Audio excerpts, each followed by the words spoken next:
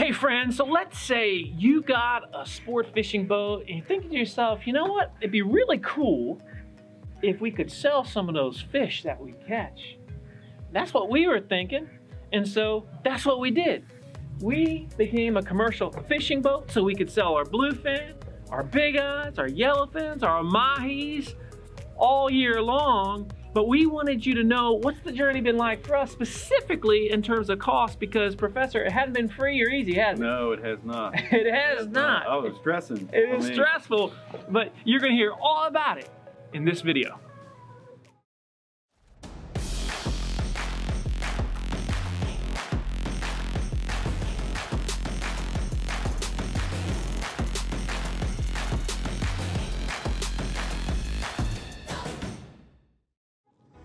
So Professor, when you talk about commercial boat expenses, one of the first things we had to do was add this life raft here. So go ahead and just give us some of the general details of why we chose this one. Well, this is a Solus A life raft, and they have several different classifications, but the Solus A means that the packing supplies on the inside, like as far as water, and I guess all your stuff that you would ever need, you know, if you were to have to spend time in this life raft. So that's in here? That's in here, yeah. That's cool. And it's made to spend, you know, like days in, not just overnight or hours, you know what I mean? So there's supplies in here to hold you for a while. And of course we had to mount this in a position to where it would operate correctly, not get hung up if the boat ever went down. And we actually chose it down here versus up on the tower too, because we were afraid that that would potentially affect the ability of the radar, correct? Correct, and it deploying with the to be able to do its thing. Hydrostatic release and not being hung up on anything. Yeah, and it could easily get hung up there, and so at that point, what's the purpose to it? Right.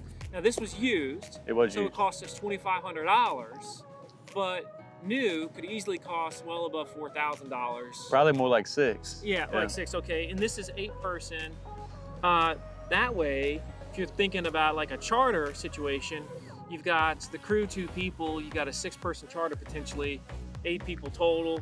And we're gonna have to, because it's 1 year and you gotta get another inspection, we're gonna be spending $500 to $1,000 a year roughly, just depends on to have the this boat or repacked.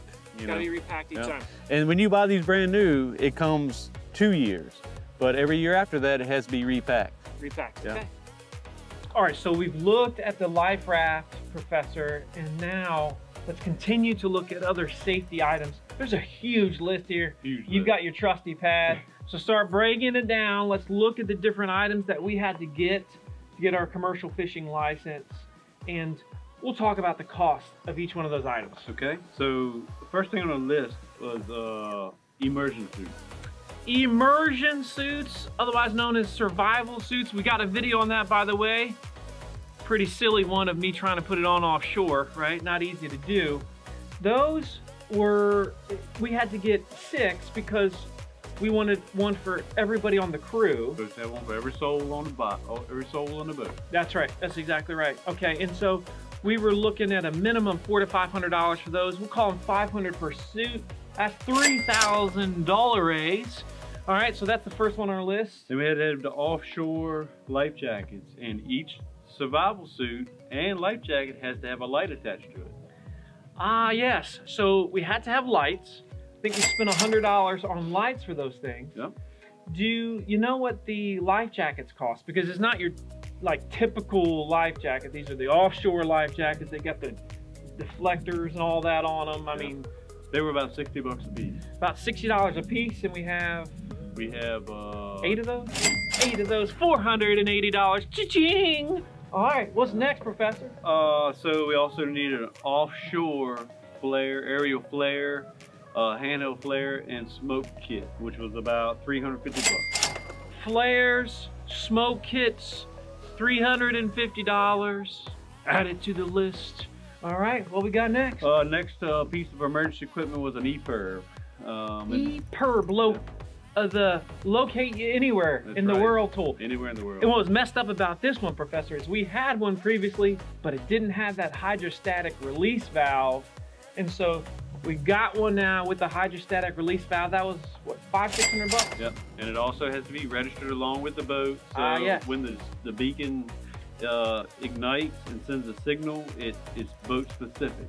So boat specific, you got to know $600 on the list. Let's keep going. All right, so we had to have fire extinguishers. We had to have 3 of those, 5 Bs, and 5 Bs, 3 extinguishers, and I think they're about $100 a piece. That's weren't right. they? $300 on the list. All Keep right. going, Professor. So we also had to have a secondary means of communication, which that could be a satellite phone. Myself, I use a little texting device where it also has an SOS button on it.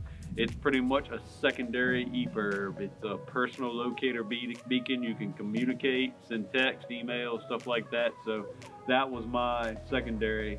I pay $60 a month for that, unlimited texting. $60 a month added to the list. Ching. All right, what's next, Professor? All right, so we had to have an array of different paper goods, like placards, yes. just explaining that you can't discharge oil overboard, safety, protocols, how to call Mayday, just an array of those. They were fairly inexpensive. Yeah, not I think all in, I think we're about $15-20 on those. We'll call it $20 because of inflation. All right, $20 for those.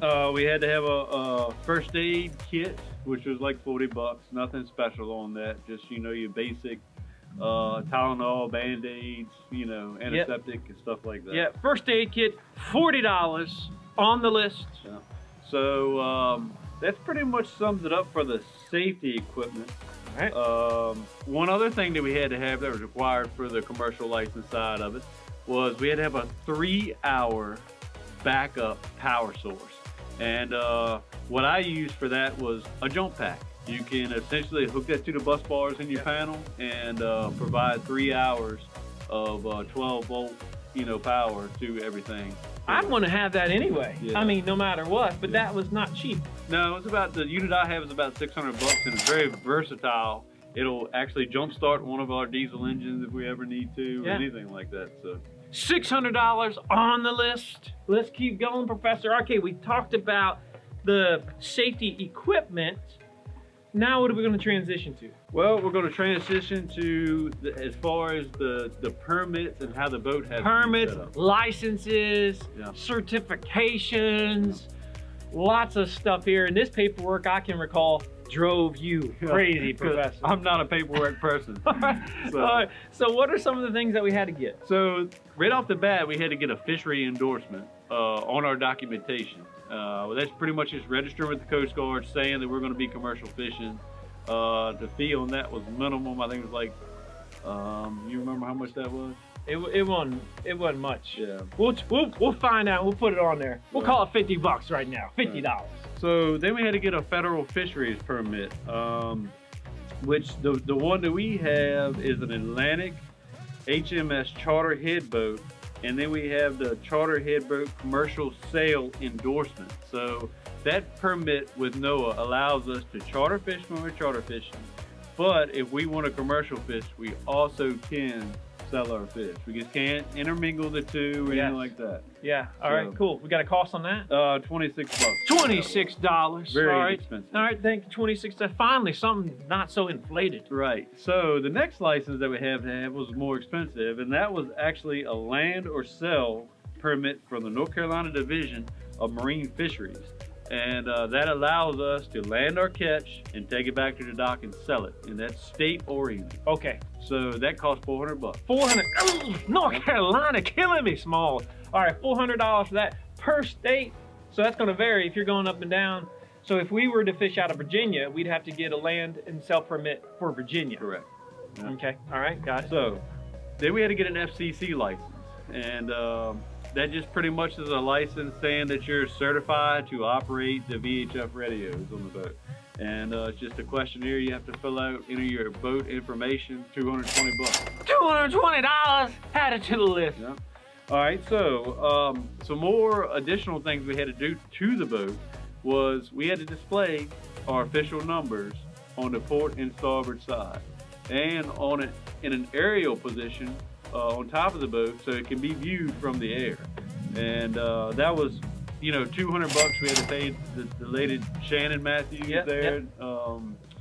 Matthews Trading Company, she hooked us up. She's done all of our lettering for us and everything else like that. So she made up our numbers and put them on the boards that I made up. So that was $200. Yep. Keep going. All right, so another thing that we had to have was somebody on the boat has to be certified in first aid and CPR. Oh, yes. So safety. Yep, when I got my captain's license, that was all included in the course. So we lucked out there. I was already certified. Nobody had to go take any extra classes. So. Yeah, so speaking of captain's licenses, how much time and money was that? Well, the particular route that I went, I took the 5-week class, was during the evenings and on Saturdays on the weekends, just so I could work and I wouldn't lose any time from work. It was very tough. It cost about $1,500, but I learned a lot in that class and it was well worth it. I'm glad I did. Well worth it, but $1,500 added to the list.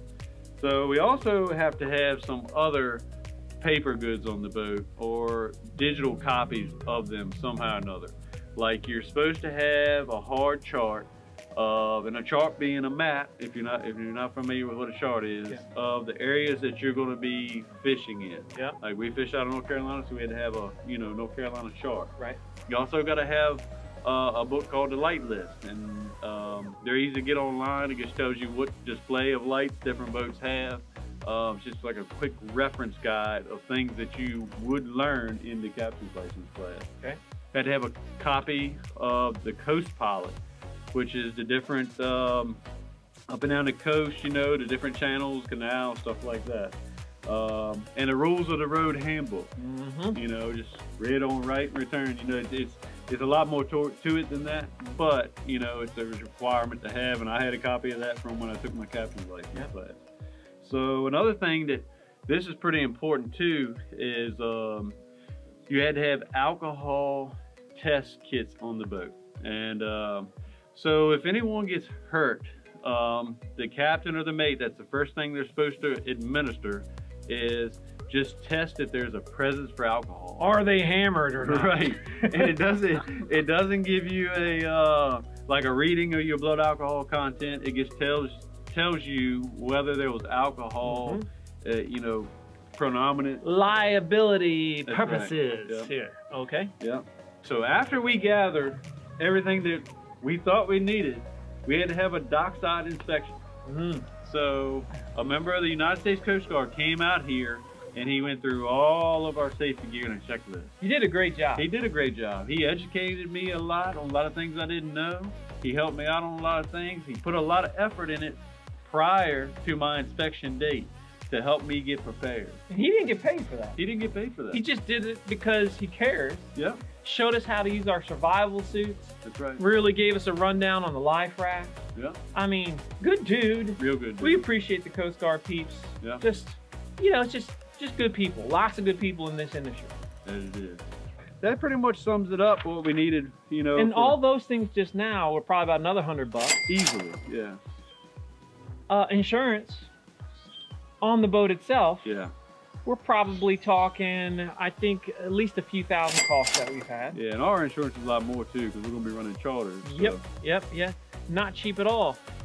Professor, anything else that we need to add to this list? I'm sure, you know, again, your situation is going to depend. We wanted to get you a feel of what we have spent and all the checklist items that we've had in order to take this boat and just go from fishing to commercial fishing. Anything else, Professor? Well, the most helpful tool that I found for the commercial fishing side of it, there's a website, and it has, you enter your boat information into it, and it lets you know what you've got to have specific to your application for commercial fishing. Super nice, right? Just you input your info, it spits out your requirements. Yeah.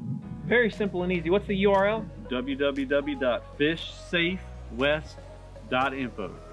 Fishsafewest.info. All right, we're going to put it up on the screen. That about covers it. It's been a fun journey. It's been a learning experience. About drove this man crazy, all the paperwork, like he said. but we got through it, and now we're able to sell the fish, which is great, right? Because this summer, when we're just out there making great videos, catching a ton of fish, just loading up the boat, we're gonna be able to take some back. You're gonna be a part of those experiences. As always, make sure you like the video. Please like it, subscribe to the channel as well, share it with the world. Your voice matters. Your being a part of the community matters. And until next time, my friends, stay salty.